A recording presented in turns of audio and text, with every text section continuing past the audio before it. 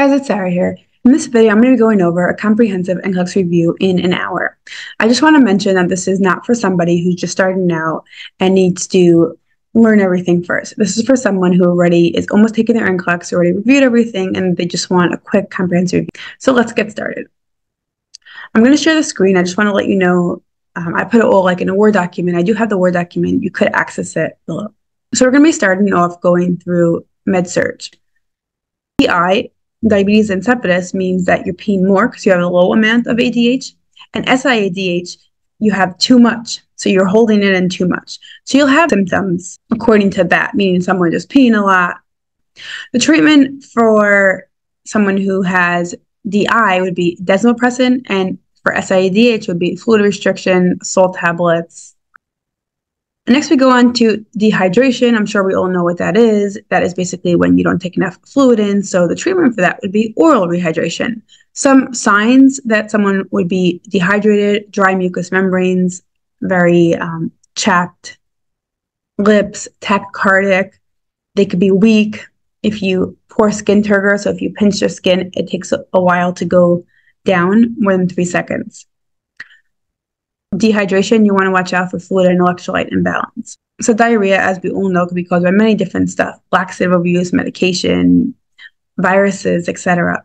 So what you want to do is you want to rest, encourage fluids. One thing you want to watch out for with diarrhea is electrolyte, dehydration, etc., because a lot's coming out, but not much is going in. The opposite of dehydration would be water intoxication. That means you're taking in too much water. And the problem with this is that if you take in too much water, then you're drowning out all the salt. So they'll have hyponatremia. And they'll have symptoms of hyponatremia like irritability, confused, seizures.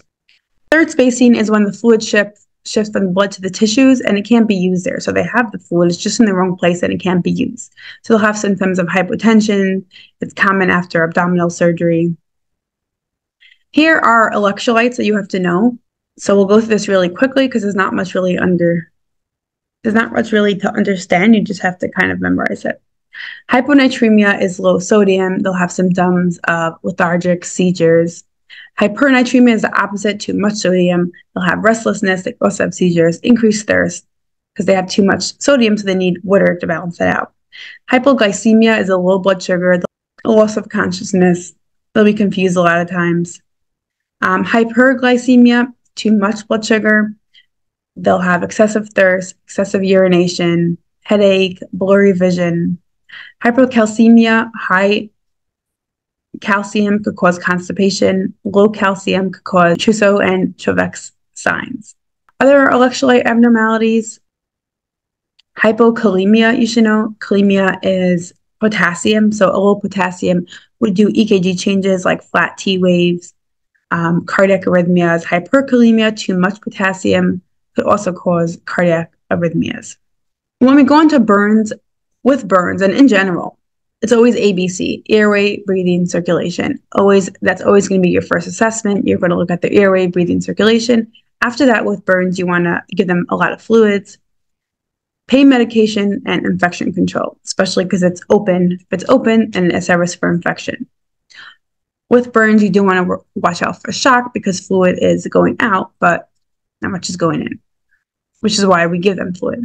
Here's some stuff pertaining to cardiac. So the DASH diet would be for hypertension, to reduce the sodium, more fruits, everything that you would think of a good diet: low-fat diet, low-fat dairy if you're going to eat meats, lean meat. Rheumatic fever is an acute heart inflammation. It usually occurs after a strep infection. Holter monitor is what we use to monitor EKG. It's a continuous EKG monitoring, basically. Heart failure: when it comes to heart failure, they like to ask the right or the left symptoms. So the right side is going to be systemic symptoms, and the left side is going to be pulmonary symptoms, because if you know your heart, the way it goes, you're going to have the pulmonary symptoms from your left. Treatment for that would be diuretics. You got to get out the fluid. You want to monitor them. Oxygen. You want to avoid high sodium foods because that could lead to heart failure also, or it could cause an exacerbation. We have exercise stress tests and nuclear stress tests. Nuclear stress tests would be using vasodilators and dye to assess the coronary arteries. In order Dissection is a tear in the aorta, and it's obviously an emergency because all the blood is going through aorta. So that could cause internal bleeding, and also it's not going to the right place. So that is obviously a medical emergency. Aortic stenosis. Stenosis is the narrowing of the valve, and that we're going to talk about a little bit later also. Mitral valve prolapse, it's when the blood is kind of leaking through the valve. A pacemaker is what we give to control the heart rhythm in someone with really low heart rate. ICD is an implantable device that monitors and defibrillates a life-threatening arrhythmia. In terms of when we defibrillate, we defib for VFib and pulseless VTAC. So defib, VFib, they rhyme, and also pulseless VTAC. If they have a pulse and they're in VTAC, you do not want to defib. An MI, a myocardial infarction or ischemia, is basically ischemia is reduced blood flow to the heart muscle, and infarction would be an actual blockage, so there is no blood getting to the heart muscle. Angina is chest pain due to the blockage of the blood flow. And we give nitro, and we obviously figure out the cause. Is there a blockage? Don't treat, etc. Pericarditis, itis, anytime you see itis, you want to think of inflammation. Pericarditis is inflammation of the pericardium. This you want to treat with NSAIDs. NSAIDs are anti-inflammatories, so that would make sense for that. Ineffective endocarditis is infection of the heart's endothelial lining. If it's an infection, we treat it with antibiotics. If someone is in respiratory distress, so you obviously want to give them oxygen. You want to place them in high Fowler's position. You want to suction if that's the reason why they can't breathe because the secretions are blocking. You always want to assess for lung sounds. You always want to notify the doctor. The lung sound of stridor is a high-pitched sound that you hear during inspiration, and it basically indicates partial airway obstruction. It's kind of common in kids when they get viruses. A lot of times, especially croup, they'll go into stridor. Incentive spirometer is a post-op tool used to prevent atelectasis, which is collapsing. So if someone has a rib fracture, you don't want it to collapse. You want to help to rebuild it, and you want to give them incentive spirometer. You want to give them pain medication before. They should perform around 5 to 10 breaths per session, hourly while they're awake. They should sit up and inhale deeply for 2 seconds, exhale slowly, and repeat. Then we go on to COPD. COPD stands for chronic obstruction pulmonary disease. That includes emphysema and chronic bronchitis. One of the main risk factors are tobacco smoking, not cigarette smoking. Not necessarily do they have to be the smoker. It could have been secondhand smoking. It could also be from occupational exposure like car mechanics, pollution, etc. Treatment for that is generally inhalers, nebulizers, and steroids. You want to avoid excessive oxygen as COPD patients rely on low oxygen levels for breathing, so they don't need to be setting oxygen saturation 98. They can be perfectly fine at a lower one. Obviously, you don't want them to go under 89, but they could still live, they kind of live at the lower level. Sometimes, a lot of times, they'll have a chronic cough. They'll be wheezing. Respiratory infections will cause them to exacerbate. They'll have sputum color, like brown sputum color. A lot of them get pneumonia and flu, which is why you want to get them vaccinated against flu. In terms of oxygen safety, you always want to keep oxygen away from cooking, gas, avoid flammable substances. You never want to smoke when you have oxygen. You don't want to smoke in the first place, but if you're going to smoke, not when you have oxygen or not near somebody with oxygen. Chronic bronchitis is like we just spoke about over here, that COPD includes emphysema and chronic bronchitis. Emphysema is going to have like barrel chest, like in enlarged lungs. And chronic bronchitis is saying that their inflamed bronchial tubes always have excessive mucus production. Excessive mucus production can block airways, and they have a chronic cough. So for them, you want to give them something that could help them get out the mucus, like guaifenesin, chest physiotherapy, like banging on the chest, so that it could help them move their secretions, airway clearance devices for the same reason, increase fluids, etc. Aspiration pneumonia is caused by aspirated material leading to inflammation and bacterial growth. Risk factors for that is people who have difficulty swallowing, compromised gag reflex, tube feeding, or with dementia. So what I like to do to prevent it is to thicken the liquids, elevate the head of bed, etc. When you hear crackles, if you're listening to someone's lung and you hear crackles, usually that's a sign of fluid overload. Respiratory failure is from alveoli capillary membrane damage. Symptoms, usually mental changes, hypoxia, dyspnea, and the priority is always the breathing. Lung contusion is caused by blunt chest trauma, so bang into the chest. Monitor for symptoms like shortness of breath, tachypnea, which is a fast respiratory rate, tachycardia, a fast heart rate. You want to treat them with oxygen, medication, ventilator support if needed. Pleural effusion is fusion, which is fluid around the lungs. Usually they've seen that with chest x-ray or a CAT scan, and they could treat it with diuretics or, if needed, to take out the fluid with thoracentesis. What thoracentesis is a procedure to remove the excess pleural fluid. They sit upright, patients lean them forward. Some complications could be a pneumothorax. What a pneumothorax is ear in the pleural space, so causing the lungs to collapse. So usually they'll be in respiratory distress. Usually they'll be in respiratory distress, really fast heart rate, hypotension. This is an emergency. And then they put in the chest tube. One type of pneumothorax is a tension pneumothorax. And the problem with that is that ear is trapped in the space. There's not even a leak for it to go. It's just trapped. One thing you might see is tracheal deviation, and that needle decompression, chest tube placement, etc. Sorry, I'm going fast because this is a one-hour review of everything, basically. Pulmonary edema, and that's why I said it's for people who really already know this and just want a quick review right before the test. Pulmonary edema is swelling or fluid, so in the pulmonary, so there's excess fluid in the alveoli. Any fluid or any ear or anything else like that in the lungs is obviously an emergency because then it could affect their breathing. So you'll have the same with respiratory, usually you'll have the same symptoms: shortness of breath, fast heart rate, fast breathing, stuff like that. It's usually treated by the same thing. Oxygen, if they have fluid there, you want to give them diuretic. We go on to pneumonia. Pneumonia is lung inflammation caused by some bacteria or virus. Symptoms, they usually have chills, cough, fever, chest pain. Bronchi is low-pitched wheezing heard over large airways during expiration. Could be exacerbated by a lot of different stuff from the weather to many different stuff could cause asthma to exacerbate. Usually hear that wheezing and the chest tightness. You can assess the severity of it through peak flow meter, treat with bronchodilators to dilate because the wheezing is constriction. You want to dilate it and give them steroids. Now we go into more of GI type of stuff. Hiatal hernia is when part of the stomach pushes through, so it kind of protrudes out. Causes could be stuff that increase the pressure in the abdomen, like pregnancy, obesity, someone who's weightlifting. Some symptoms they'll have is usually a heartburn. Sometimes they won't even have any symptoms from a hernia. They'll just cough and it will come out. Some interventions will obviously be to address whatever causes it. So if it's from obesity, weight loss, bowel obstruction is an obstruction, so it's a blockage in the bowel. Symptoms are going to be nausea, vomiting, abdominal distension because it's all staying in there. It's not coming out. It could lead to infection, sepsis, perforation. So you do want to treat it.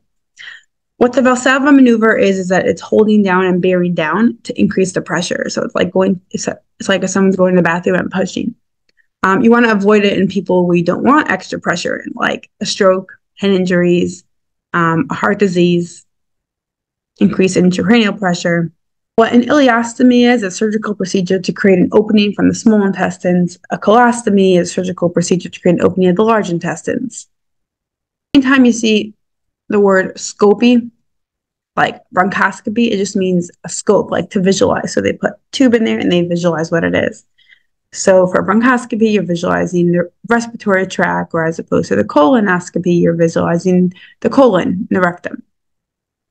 Before they do colonoscopy, they do have to make them NPO. They have to give them some sort of laxative or go lightly to help them empty the whole thing, or else they can't see it. If they put a scope in and it's full of stool, they can't see anything. So generally they have to clean out the area with some sort of laxative before. A PEG tube is something that we do for feeding tube placement.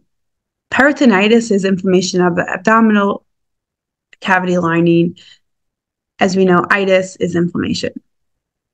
Enema is introducing liquid into the rectum. It's commonly given for someone who's constipated, especially if they failed something oral.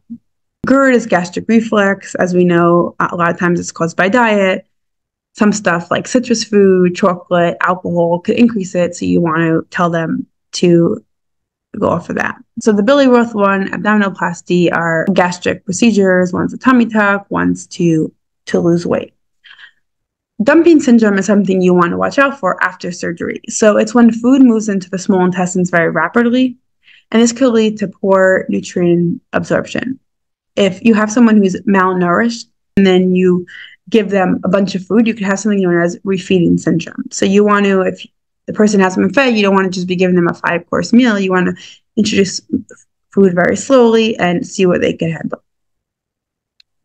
Abdominal aortic aneurysm dissection is a tear in the wall of the abdominal aorta, so that's where the blood is. It is often requiring surgical intervention, and usually they'll have symptoms as severe abdominal or severe back pain.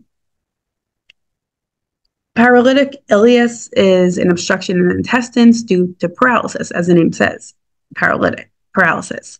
So if it's paralyzed, you think of intestines. Usually they go like this to move the food down, so there's no contraction of it, so you're going to get backed up.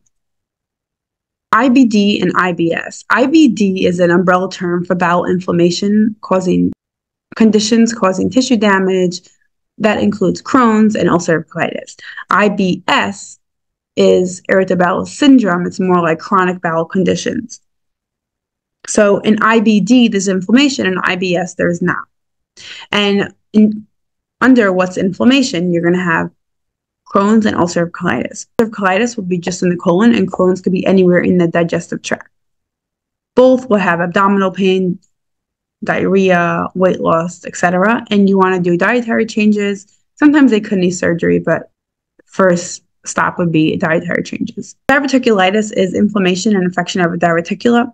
What diverticula is, it's small pouches in the colon. So those small pouches, diverticula, are getting itis, which is inflammation. They usually have changes in the bowel habits, fevers, abdominal pain. Peptic ulcer is an opening, a sore. So peptic ulcer is an opening, sore in the stomach. So a lot of times they'll have like burning feeling, heartburn, stuff like that. The treatment would be a proton pump inhibitor. When we talk about thyroid, so hypothyroidism, like I like to think of it like this: hypothyroidism, too little thyroid, everything just slows. The person gets weight gain, the person just tired, stuff like that. Hyper is the opposite. They usually have weight loss, everything's really fast, they have a lot of energy, stuff like that. And hypothyroidism, when it's really severe and it leads to like decreased consciousness, hypothermia, that's what we call myxedema coma. And if it's too severe hyper, then we call it thyroid storm, which could lead to organ dysfunction. So you do want to just remember that hypothyroidism, really severe, is myxedema coma. Hyperthyroidism, really life-threatening and severe, would be a thyroid storm.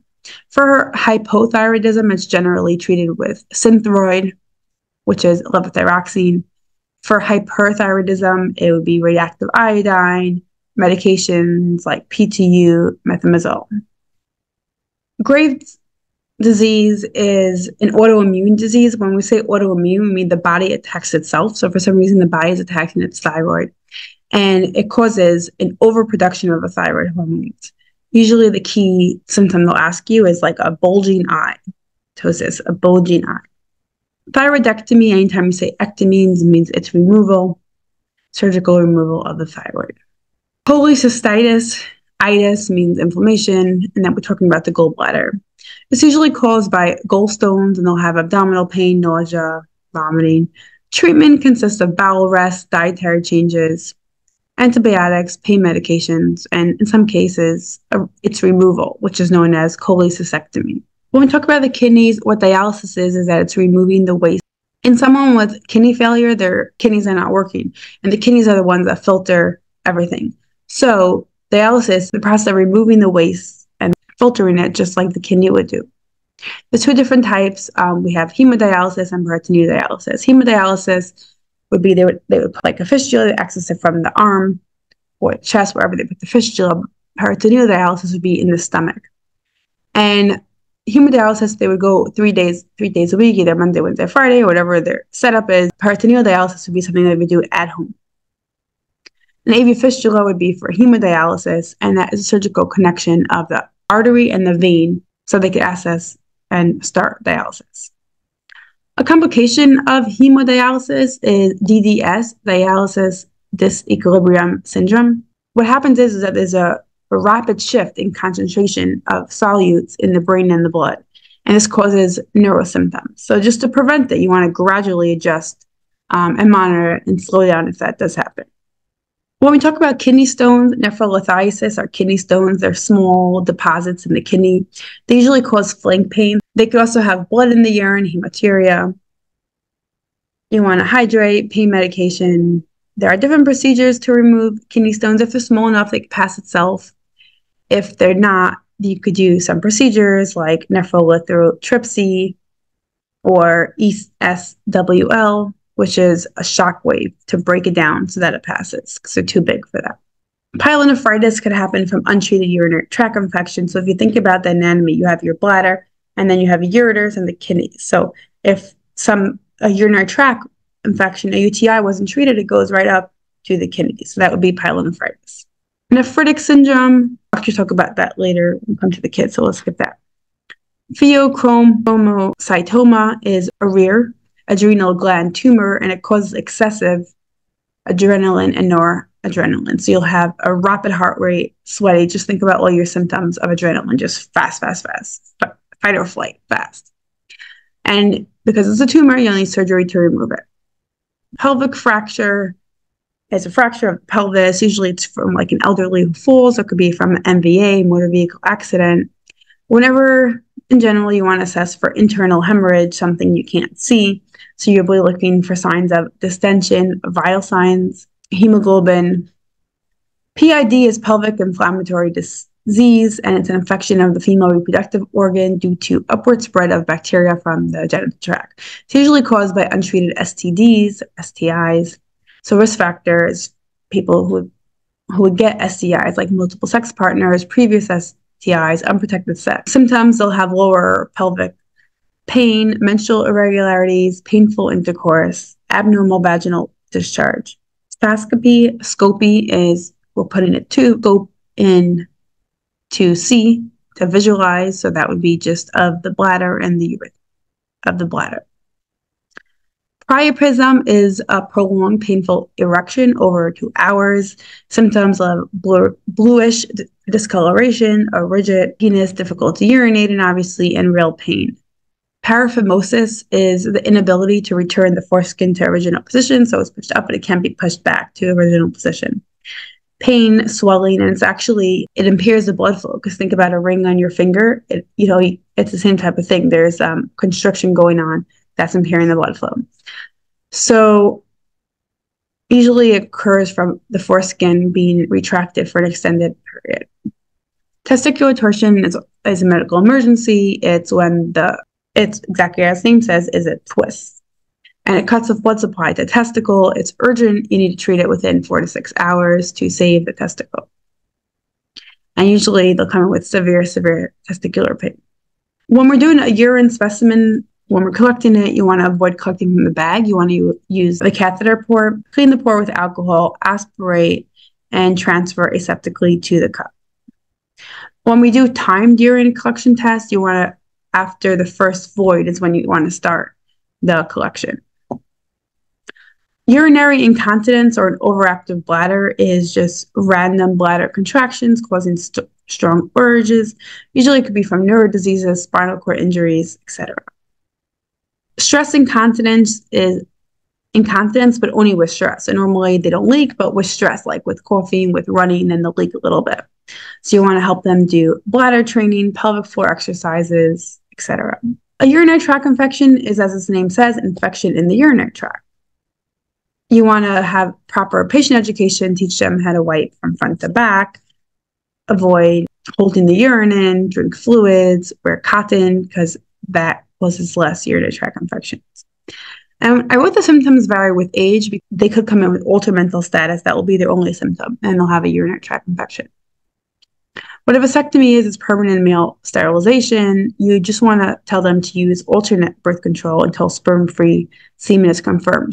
What a TURP is a transurethral resection of the prostate. They scope to remove prostate tissue. Post-op, if your patient says, hey, I have red or blood in my urine, that's normal. Small clots are normal, not big clots, small clots. And you want to continually irrigate it. BPH is very common as men get older. It's prostate enlargement, usually age-related, but the problem is when it gets too big, it pushes against the bladder. So then they'll have trouble going completely empty because it's pushing against there. So they have medication, lifestyle changes, possibly it could be surgery if medication didn't work. Prostatitis, itis, inflammation of the prostate due to bacterial infections. Obviously, it's bacteria, so we want to treat it with antibiotics. So we go into myasthenia gravis. That's an autoimmune disorder, and it blocks the acetylcholine receptors. And what it's going to do is going to cause muscle weakness. And the initial muscles that are going to be affected are the oculars, so the eyes, the face, chewing, swallowing. Sometimes you might see ptosis, eye symptoms, because like I said, it affects eye, ptosis, diplopia, muscle weakness, because that's what it causes throughout the day. The treatment for that is going to be an anticholinesterase. You want them to have the flu, the pneumonia vaccines, etc. The complication is myasthenia crisis, so you do want to watch out for that, and that's respiratory muscle failure, because your respiratory is also a muscle, so that you want to watch out for. Some triggers could be stress, infection, under medication. Quadriplegic, or also known as tetraplegic, is complete paralyzation of the upper and lower limb due to usually cervical spinal cord injury. What you always want to watch out for is assess the respiratory status, and because it's always A, B, C, airway always first. GBS, Guillain-Barré syndrome, it causes ascending muscle paralysis. So you want to think of ascending muscle paralysis, going upwards. Symptoms, they'll have respiratory failure because, again, muscle paralysis, shallow respiration, that's always what you want to watch out for. Ankylosing spondylitis is an inflammatory disease of the spine. You want to monitor for morning stiffness, lower back pain, we're talking about the spine. When it comes to external fixation, we're talking about metal pins and screws throughout the skin to stabilize bone. You want to assess the site for signs of infection. You want to make sure it's sterile pin care so that you're not giving the person an infection, and assess for neurovascular intact. Osteomalacia is a reversible bone disorder caused by vitamin D deficiency. Symptoms are going to be weak, soft, painful bones that are more prone to fracture. You always want to make sure safety first, just in general. Calcium, vitamin D, all these supplements. Osteomyelitis, serious bone infection, and it requires long-term antibiotic treatment. Osteo, anytime we say osteo, we're talking about bone, by the way. That's why they're all osteo. Osteogenesis imperfecta is a rare genetic disease, but it causes brittle bones. So anytime we speak about weak or brittle bones, and they're prone to fractures. That's what you want to watch out for. It's an autosomal dominantly inherited disease. Minimize whatever you could to prevent them from getting fractures. Osteopenia is more than normal bone loss for their age or sex. Vitamin D, calcium, weight-bearing exercises for all bone-related stuff. Osteoarthritis is a degeneration. It's like a wear and tear. As you get older, and more people have osteoarthritis, they'll have crepitus, morning stiffness, decreased mobility. Osteoporosis is reduced bone density. Always calcium, vitamin D, weight-bearing exercises, and fall prevention when we're talking about bones.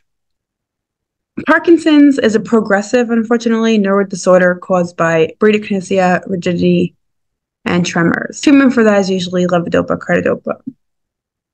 ALS, unfortunately, is also progressive, and it's progressive loss of motor neurons leading to muscle weakness. Symptoms from fatigue, muscle weakness, all the way to respiratory failure. Obviously, respiratory goes first, respiratory support. Multiple sclerosis is a progressive demyelinization of central nervous system, causing muscle weakness and incoordination and balance. With multiple sclerosis, they'll have periods of times where they're perfectly fine for years, and then they'll have an exacerbation. Rhabdomyolysis is breakdown of muscle tissue, leading to dark colored urine. It could be from over-exercising, dehydration, trauma. You want to give them rapid fluid is the key to prevent kidney damage. What fibromyalgia is that it's chronic pain disorder causing widespread pain, fatigue, sleep disturbances. You want to manage them with medication like gabapentin.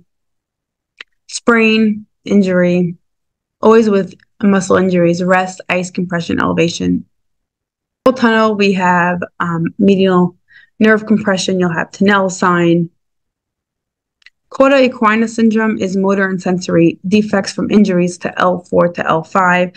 They'll have severe lower back pain. All of a sudden, they can't walk. They work perfectly fine, and all of a sudden, they can't walk. And saddle anesthesia. It's a medical emergency that requires you to reduce the pressure on the nerves. So it's surgery. They gotta quickly do surgery. Rheumatoid arthritis is a chronic autoimmune condition causing painful joint inflammation. So you want to know about those two joints that are inflamed. Symptoms will have symmetrical pain, swelling, morning stiffness. Interventions would be DMARDs, joint protection, and frequent rest, pain control. Septic arthritis is infection in a joint, and it's actually a medical emergency. It's an infection, so you give antibiotics. Fat immobilization is when a little fatty material goes off, and it's life-threatening. It could occur after a fracture, so you want to early stabilize the injury, surgery, and minimize movement. What compartment syndrome is that it's increased pressure within a confined space, leading to tissue ischemia. So think about a kid who has a cast, a really, really, really tight cast. So there's increased pressure in that confined space. Usually they have these symptoms, the 6 Ps, I like to call it. Pain, pallor, pulsiousness, paresthesia, so pins and needles, hypothermia, paralysis. They also have pain out of proportion. So urgent intervention is needed, and a fasciotomy, they got to open it up and relieve that pressure there. Just going to skip a little bit because we'll take time. Collins fracture is when it's a wrist fracture from the fall. So if someone's falling and all of a sudden they break their fall because they put out their hands, outstretched hands, so that would be Collins fracture.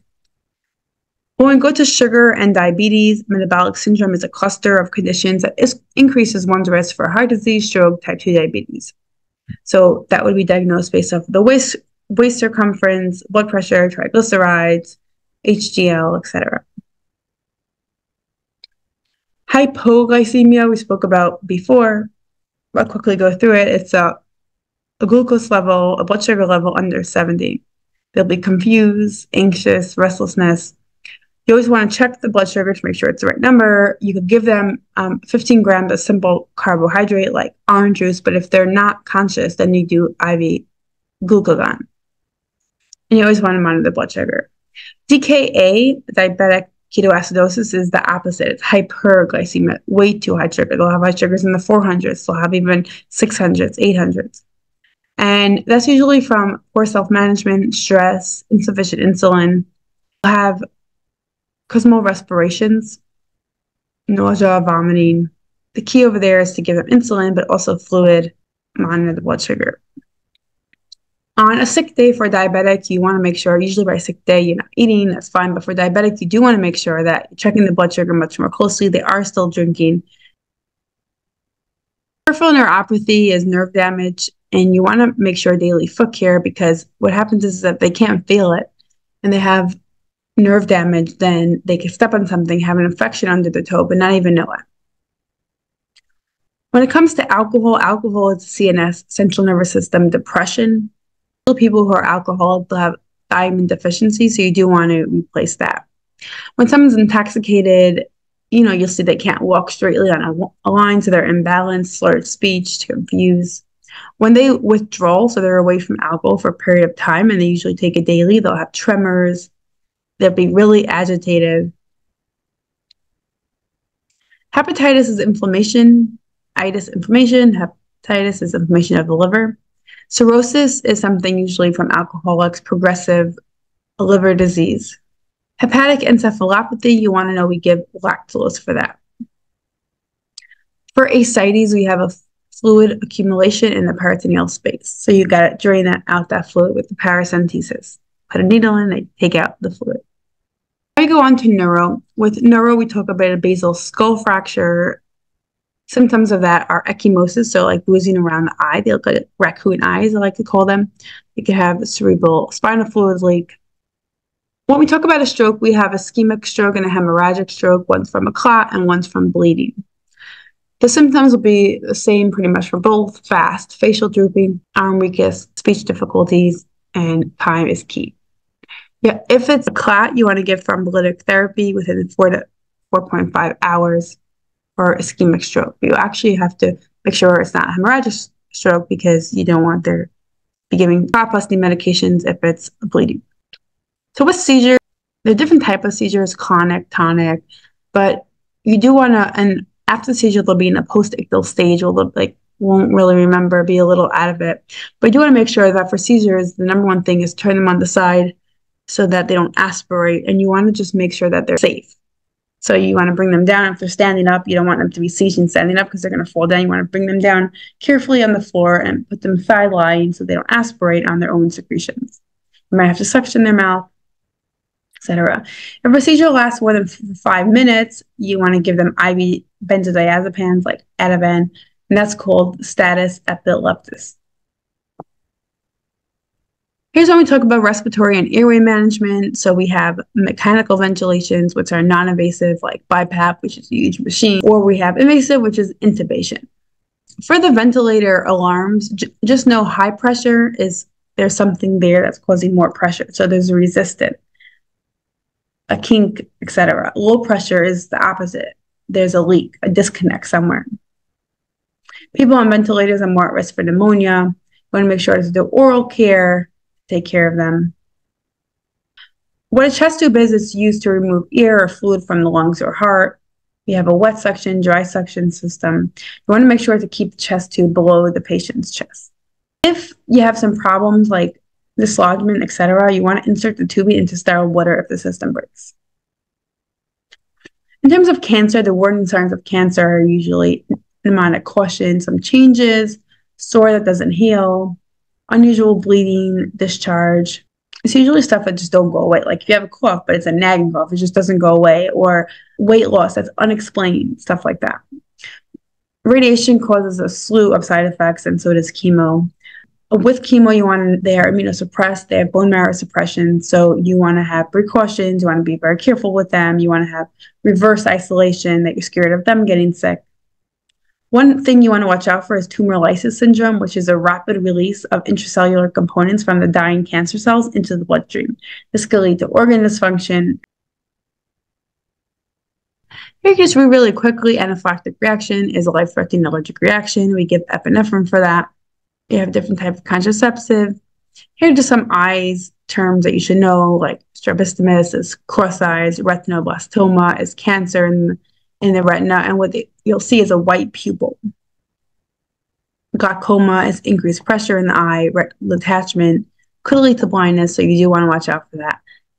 Macular degeneration is usually age-related, but is dry and wet, and cataracts is cloudy vision. Huntington disease is autosomal dominant progressive nerve degeneration that's categorized by chorea, which is involuntary, jerky, rapid movements. It's usually confirmed by genetic testing because it's an autosomal dominant disease. Gout usually occurs in the big toe, but it could occur other places. It's inflammation from a uric acid accumulation. SLE is systemic lupus erythematosus, which is an autoimmune, so the body's fighting itself, caused by chronic inflammation. There are flare-ups and remission, but you do want to know that it could affect the heart, CNS, skin, muscles.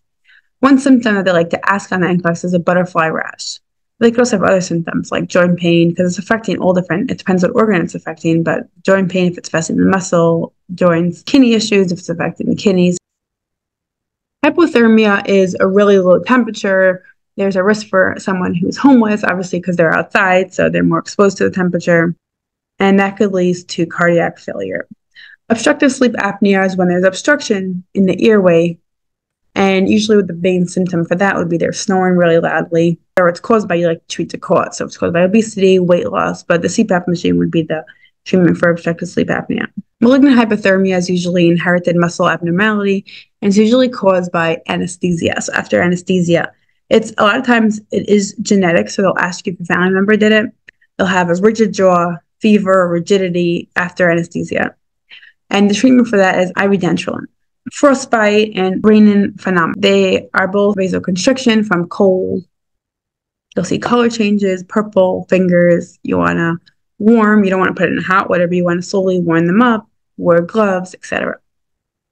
Marfan syndrome is a connective tissue disorder leading to a variety of physical and medical features. Really tall stature, like Abraham Lincoln, long limbs, like that. But you do want to know that it could lead to visual and cardiac defects, so you want to watch out for that. Now you went through the Med-Surg. Now we'll go on to the rest.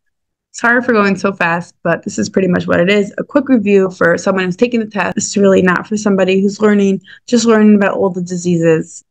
Here are just some viruses. These I'm just going to really quickly skim through because you just have to know which one's contact, which one's airborne, which one's not.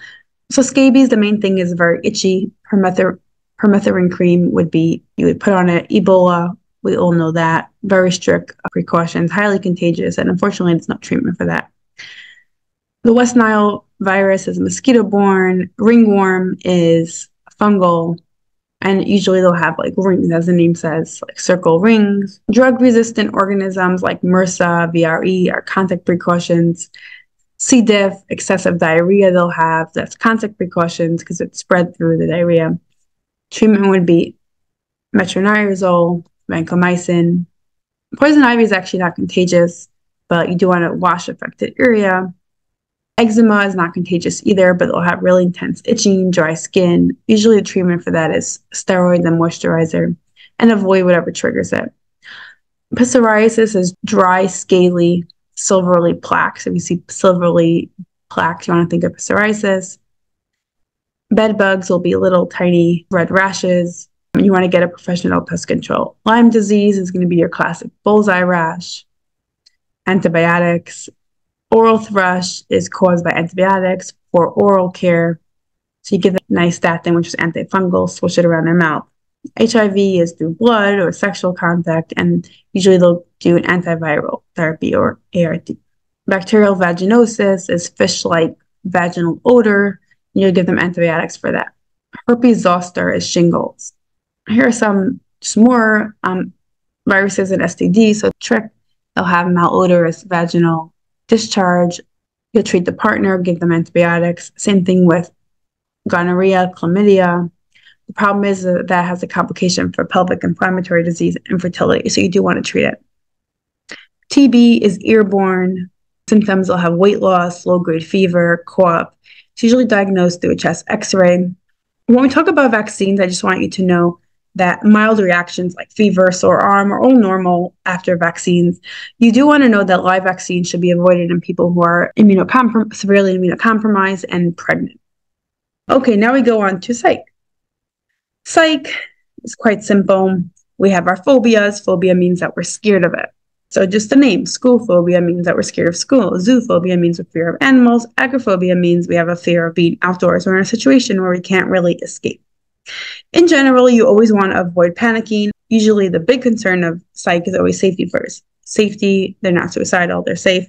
And then you do the intervention. If they have a phobia, you don't want them to okay, you never have to go to school again, but you want to slowly bring it back and introduce it to therapy slowly. Social anxiety disorder, just as the name says, fear of social settings. Stress disorder, we have acute stress disorder and PTSD, post-traumatic stress disorder.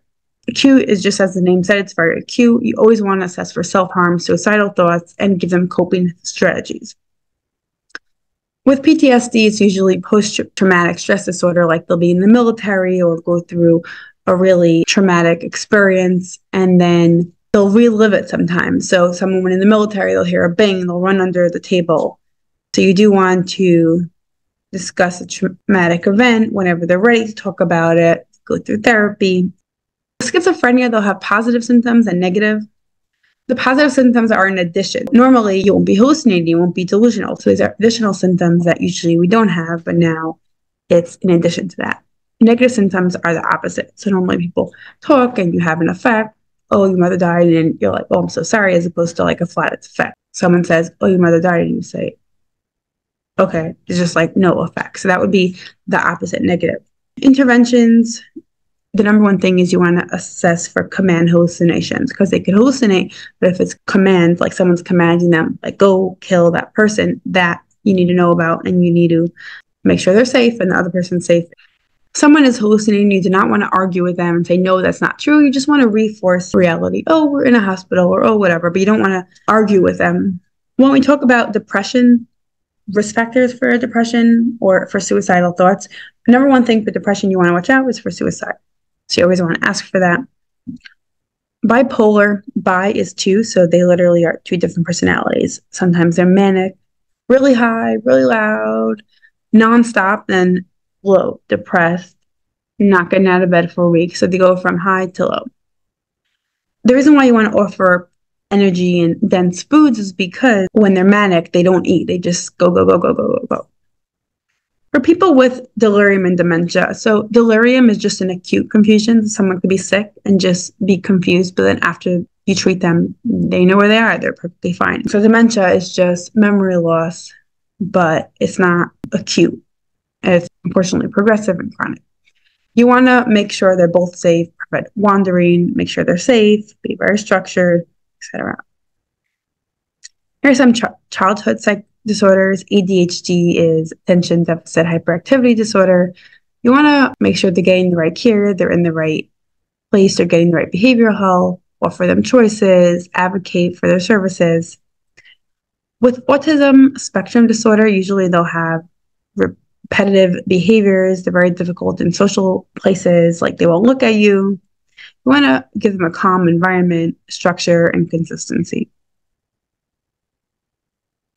In terms of personality disorder, we have three different clusters. Cluster A is odd, eccentric. So we have people who are paranoid. Schizoid is socially detached. They're very detached socially. And schizotypal is when they have extreme discomfort in social situations. The cluster B is dramatic, emotional, and erratic. So antisocial, even though it sounds like that they're just not social, but it's actually it means that they have a disregard for others' rights. They violate others' rights. They have a lack of remorse. Borderline personality is they have unstable relationship. They're very impulsive. Narcissistic is they have these grandiose fantasies. They have no empathy for other people. They need people to admire them. It's all about me, me, me, me. Histrionic is someone who is very shallow emotions. They're not deep. They just like to have attention. Everyone look at me. They're attention seeking. And cluster C is people who are anxious and fearful. So dependent is someone, exactly as the name says, they're dependent. They're very clingy. They're scared of rejections. They need constant reassurance. Does this look good? Does this look good? Does this look good? Obsessive compulsive is that they're preoccupied with the rules. They keep having to do it again and again and again. They need perfection. Here's some eating disorders, anorexia, bulimia. The difference that you might see is with bulimia that they eat regular, but they vomit it up. So you might see their teeth be eroded, signs of vomiting. You also might see their BMI might be normal because they are eating as opposed to anorexic, usually has weight loss. If you are going to physically restrain someone, which you do want to do the last resort, not the first, you do want to assess their skin every 2 hours, range of motion, basic needs like toileting. With panic attack or anything with psych or anything in general, safety first. Codependent behavior is someone who enables someone else. So like the wife enables the husband to be an alcoholic. She buys him alcohol. She helps him like that. Okay, now we go on to maternity. So pregnancy. In pregnancy, there are certain changes which are normal in pregnancy. Number one, morning sickness is normal. Usually you want them to eat frequent, but more just spaced out as opposed to one huge meal, ginger, cracker. You want to take folic acid in pregnancy to prevent neural tube defect. You want to avoid certain foods in pregnancy like raw meat, unpasteurized food, fish high in mercury. Like we mentioned before, we do not want to give pregnant women live vaccines, only inactive vaccines. You want to limit the caffeine intake. Constipation is very common in pregnancy, so you do want to help them with that. High fiber diet, fluids, exercise. And it's normal to have a little bit of a decrease in blood pressure. Obviously not too low, but a little bit of decrease. Here's some tests that are done in pregnancy. We have the Leopold maneuver, which put the hands on the mother to determine the position of the fetus. Fundal height, we correlate, but we only do it after 20 weeks. We see how big the baby is. We have the nitrazine pH test, which tests if the fluid is actually a ruptured membrane or it's just urine. We have the Bishop score to assess if we could induce somebody's cervical readiness for induction. Non-stress test is for the fetal well-being. So mom says, I didn't really feel the baby today, so we want to see how the baby's doing. We do a non-stress test. GPS is group B streptococcus. If it's positive, you would give the mom antibiotics. Indirect Coombs test is a test after trauma, so after MVA, just to make sure the blood didn't mix. Nagel's rule is used to determine the due date. Okay, so pregnancy complications. Gestational hypertension is hypertension, but it's only after 20 weeks. So if they had hypertension at 8 weeks, that's not gestational hypertension. If it's not treated, it could lead to preeclampsia, which seizures, and the only cure for that is really delivery. HELLP syndrome is a really severe form of preeclampsia, and as its name says, it affects the liver and the blood, because H is for hemolysis, E is for elevated liver enzymes, L is for low platelet count. Hyperemesis gravidarum is, so normal morning sickness is normal, unfortunately, with pregnancy, but it's when they cannot keep down anything. They just keep vomiting. They can't eat anything. They just keep vomiting. So usually they lose a lot of weight, and that could lead to early pregnancy, could lead to a lot of different stuff. So ectopic pregnancy is when it's a fertilized egg, but it's just that the pregnancy occurs outside of the uterus, so it's not a viable pregnancy. Molar pregnancy is when the patient has symptoms of pregnancy. They think they're pregnant, but it's actually a tumor, unfortunately. Supine hypotension could occur in the 3rd trimester. It's when the mom lays back and then they compress the vena cava and they'll have hypotension. So you want them to turn on their side if that happens. Here are fetal movements. So we like to use VEAL CHOP. As you see over here, VEAL stands for variable decelerations. The causes would be CHOP and the interventions would be mine. So for instance, accelerations are okay and no interventions are needed. Early decelerations, the cause for that is head compression. Intervention not necessarily like that.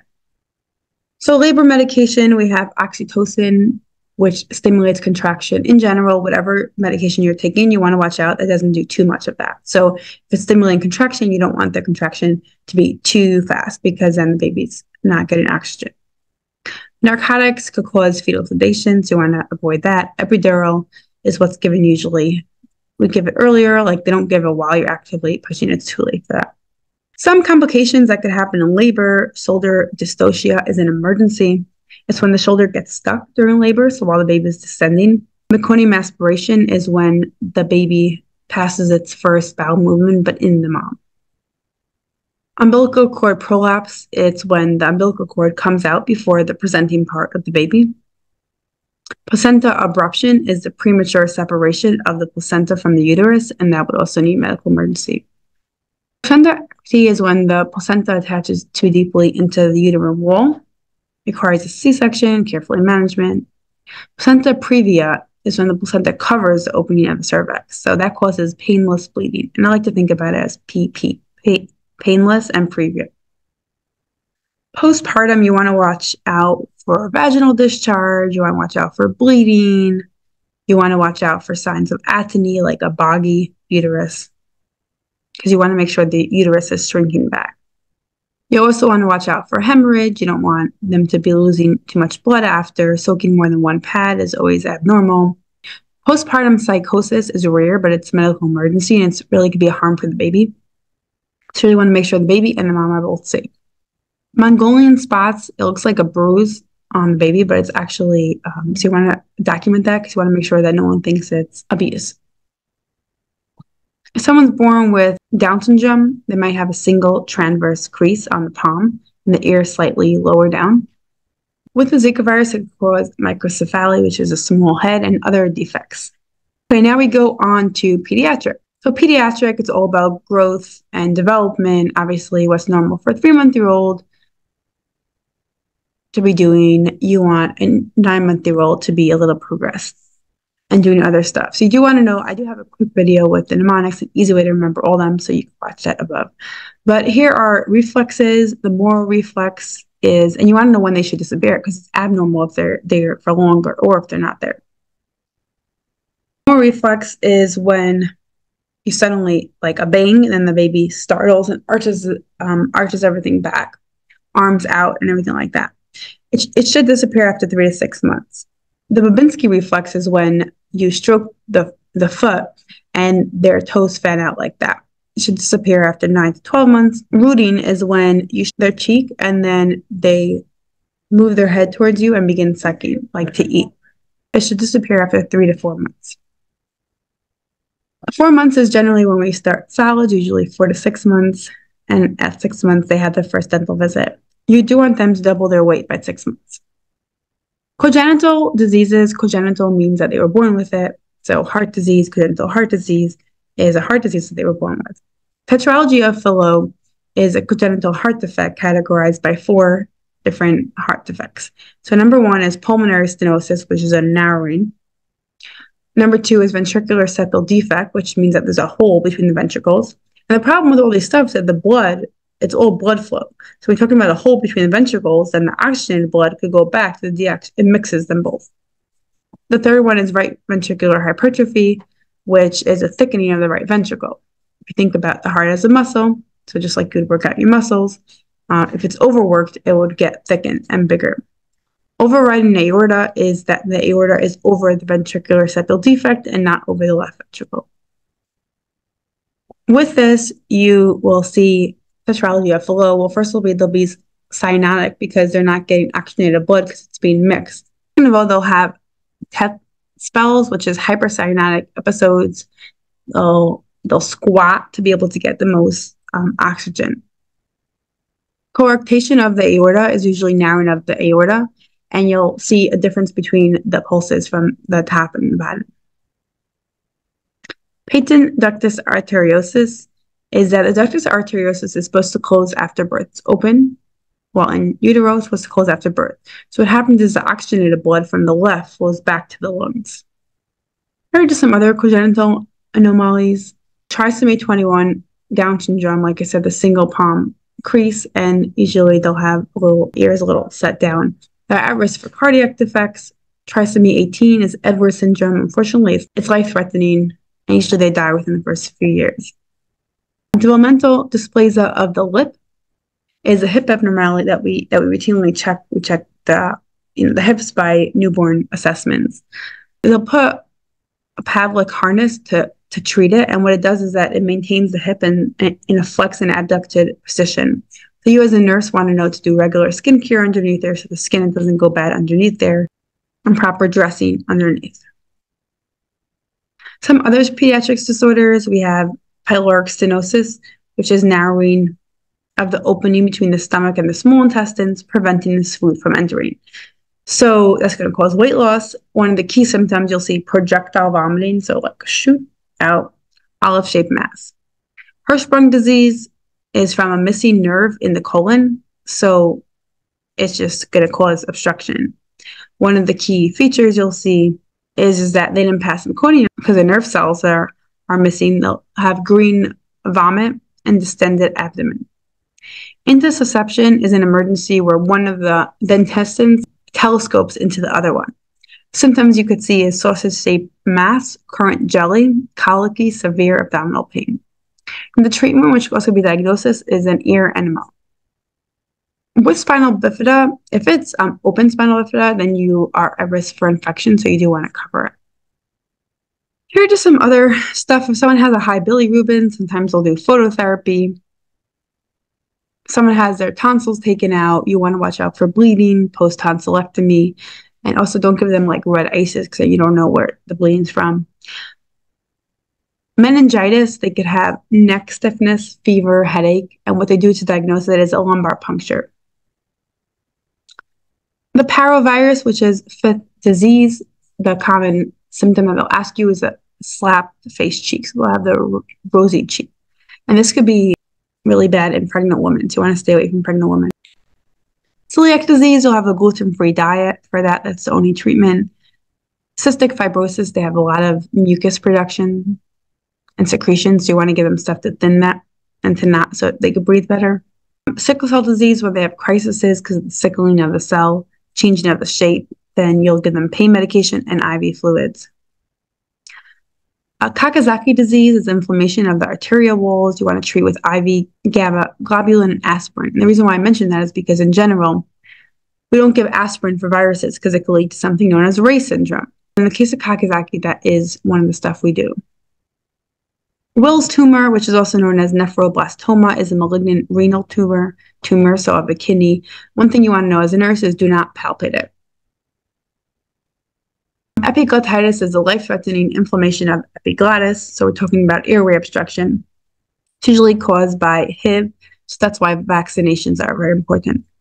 One of the main signs that they'll ask you for is drooling or change in voice, like a hot potato voice. PKU is that they lack the enzyme for phenylalanine to tyrosine conversion, so they'll have to have a lifelong low phenylalanine diet. With hypospadias, they'll have the urethral opening will be under the penis and on top. It's not a medical emergency, but it's usually corrected at surgery around 6 to 12 months. Lead poisoning, you want to watch out for, typically from painted homes before the 1978. So you want to screen children, and it could affect the brain if it's at a high level, and they usually give chelation therapy if it's too high. For SIDS, which is sudden infant death syndrome, we don't really know the cause, so there's just a lot of prevention stuff that we said this could cause. So we want to, not co-sleep, breastfeed, you want to stop smoking, but we don't really know the exact cause. And the last thing is incontinence or nocturnal enuresis. So these are stuff that you would assume that the kid is toilet trained, but then goes back. So nocturnal enuresis is bedwetting, but after the patient is already toilet trained. Or someone who has fecal incontinence, which is encopresis, they're soiling their underwear, but that's after they're already toilet trained. So for soiling, then you want to give them laxative therapy, dietary change. If it's a behavior problem, behavior modification, and in general, positive reinforcement, etc. And now we're going to medications. Medications we're going to go through really quickly because for the most part, it's memorization. There's a lot of mnemonics that you could use to help you remember them.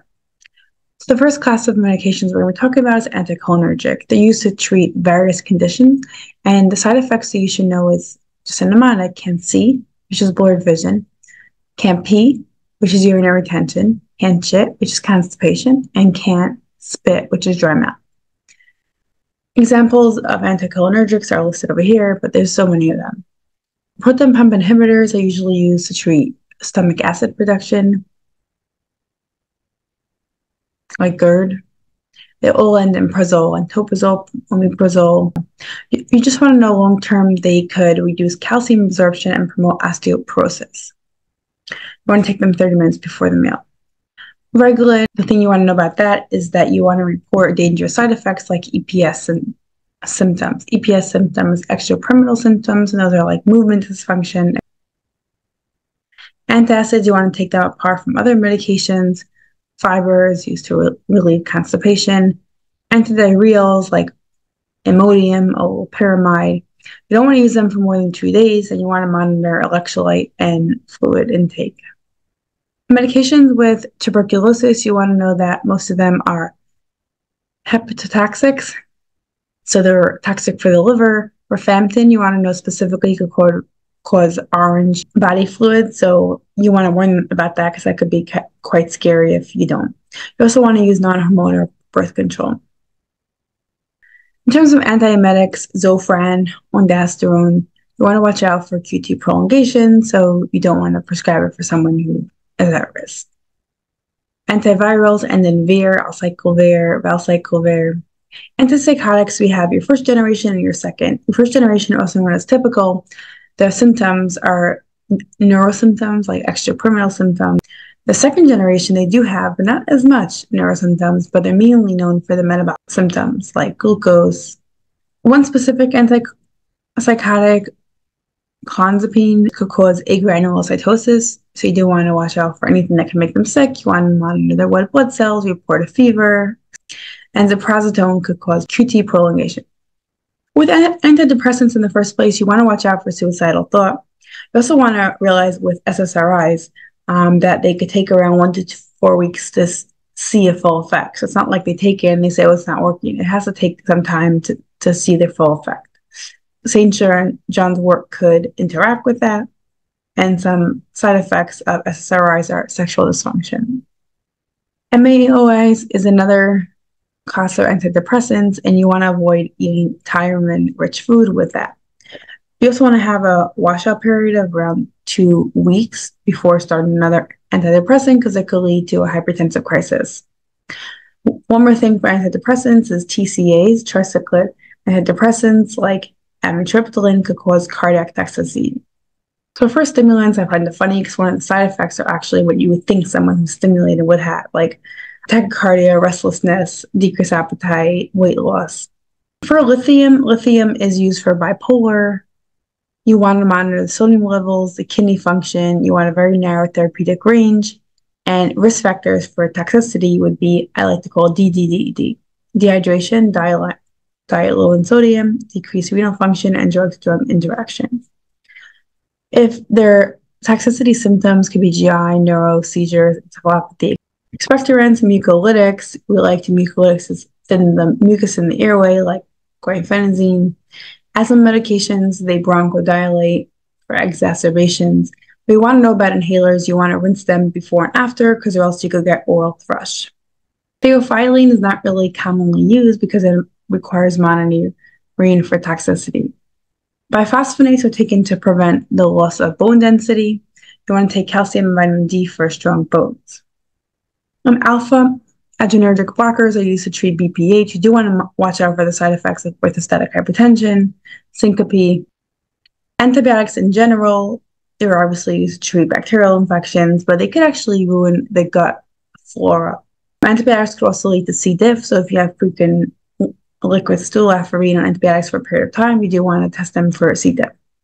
You want to avoid alcohol, and sometimes prophylactic antibiotics are given in like dental procedures for patients at risk. Here's some different types of antibiotics, different classes like macrolides. They end in mycin, azithromycin, clarithromycin. They could cause QT prolongation. They could be toxic for the liver. Aminoglycosides, you want to know that specifically for that they could cause ringing in the ear, so ototoxicity, and they're also nephrotoxicity.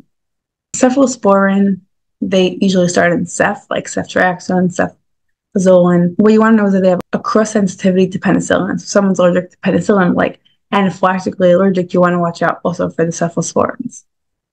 Quinolones like ciprofloxacin, levofloxacin, you want to watch out for this, like a black box warning for risk for tendinitis and tendon rupture. So you do want to watch out for that when people are on those. Tetracyclines that all end in cyclin, like doxycycline, tetracycline, you want to avoid antacids, dairy with eating them. And some side effects could be photosensitivity and decreased oral contraceptive effectiveness. Penicillins are quite common, amoxicillin, ampicillin. What you want to know is a lot of times people are allergic to them, or at least they have a hypersensitivity response. In terms of medication to stop smoking, we have nicotine patches, we have Chantix, we have Wellbutrin or bupropion. For medications that help people stop drinking alcohol, we have disulfiram. The thing about this is that it causes an unpleasant reaction when alcohol is consumed. So you do want to, that's what it's supposed to do, but you do want to warn them about this. And you also want to warn them to avoid hidden sources of alcohol. People forget that even some like acne wipes or stuff like that could have alcohol. They should wear a bracelet to alert others of that. Magnesium sulfate could be used for multiple different conditions, torsades point, hypomagnesemia, seizure. We have blood pressure medications. We have different classes. They're pretty easy in terms of they all end in the same thing. So all ACE inhibitors end in pro, all beta blockers end in OO, like that. With ACE inhibitors, you want to watch out for hyperkalemia, like too high potassium, and angioedema, and also with a cough. So as we spoke about before, thyroid medications for anxiety, we could give benzodiazepines like lorazepam, but the thing about that is that they are sedative. With opioids, you want to watch out for respiratory depression, so watch their breathing, and if someone overdosed, you want to give them naloxone. With NSAIDs, non-steroidal anti-inflammatory medications, they're used commonly for pain, inflammation, fever, but they could cause GI issues, bleeding issues, so you want to keep that in mind. Corticosteroids like prednisone, dexamethasone, and dinone, and what they do is that they calm down the inflammation, but they also suppress the immune system and they increase the blood sugar, so you want to watch out for someone on that. You don't want to just stop them abruptly. You want to gradually discontinue it. They have medral packs. They have stuff that taper you off of it. Some side effects from really high steroids would be Cushing syndrome and is a risk for infection. When it comes to diuretics, you want to watch out for electrolyte, because think about it, what you're doing is you're peeing out stuff, so you want to make sure that their electrolyte function is good, kidney function, and they're at risk for hypokalemia, too low potassium. Except for the potassium-sparing ones, they keep in the potassium, but otherwise they're at risk for a low potassium. With H1 receptor blockers like antihistamines, so as the name says, they calm down the histamine response. So they're given for rashes.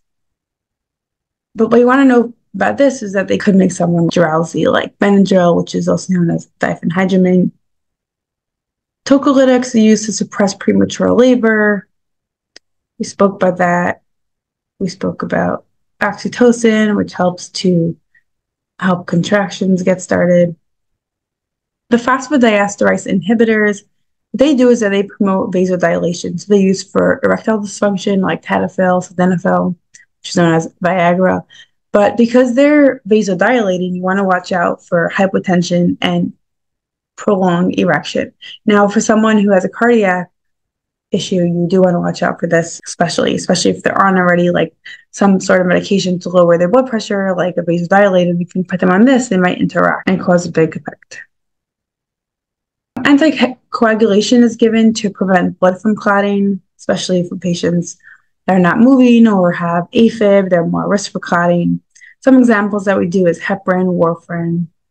So obviously, if it's preventing the blood from clotting, then you want to watch out for bleeding precautions. So watch out for signs of bleeding. So lastly, we have the thrombolytics. They're used to treat an active blood clot. We have alteplase, TPA, etc. They're contraindicated in someone that has active bleed, recent trauma, and the like. Then we go on to statins. Statins are used to lower cholesterol level. We have rovastatin, atorvastatin. You want to watch out for muscle-related side effects and liver function. So here are some other information that didn't really fall under one specific thing, so that's why I basically just put it here, but we're almost done. HIPAA obviously is a privacy thing. I can't just talk about any patient in front of anybody. I can only disclose it to who the patient allows on the patient form, etc. Medication error, you always want to assess the patient first. So if it says, do you want to report an incident report or tell the supervisor, it's always assess the patient first. After that, you notify whoever needs to and complete an incident report after that. So assess the patient, notify the correct person, and then an incident report.